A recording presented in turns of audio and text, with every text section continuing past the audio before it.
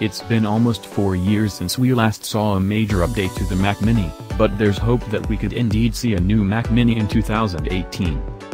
While we don't have any official indication of when, or even if, a Mac Mini 2018 is coming from Apple, based on the rumors we've heard, and what we can learn from previous Mac Mini releases, we can speculate on the release date, price and features of the new Mac Mini. Apple didn't release a new Mac Mini in 2017, which disappointed many people, but Apple CEO Tim Cook himself has reiterated Apple's support of the Mac Mini, so there's hope we'll see it this year. Mac Mini 2018 release date. As with other upcoming Apple products, we haven't got a solid release date for the Mac Mini 2018.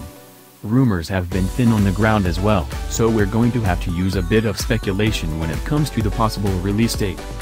The previous Mac Mini was released way back on October 16, 2014, which could tell us two things.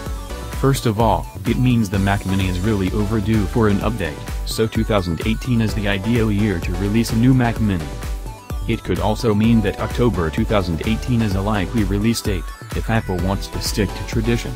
However, with 2014 being so long ago, we don't think Apple would be that concerned about sticking to an October release, and these days Apple is mainly focusing on new iPhones during that part of the year.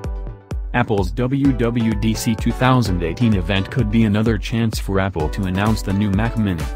WWDC events are usually held in early June, and last year's conference saw the reveal of the HomePod and a new iPad Pro 12.9 and iPad Pro 10.5. This was also when Apple revealed iOS 11 and watchOS 4. If June 2018 feels too far away, then Apple may have something planned for around March, as it has revealed new products around that time in the past. We'll keep an eye on any rumors and update this article as soon as we get a clear idea of when the Mac Mini 2018 will be released.